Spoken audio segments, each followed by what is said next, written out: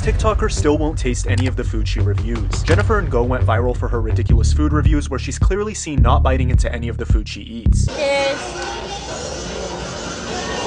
And after getting called out by thousands of people, she finally started taking small bites on camera. I told them, well, I'm a little busy. However, most of her recent posts show that she's back to her old ways of not actually tasting the food. Let's try it.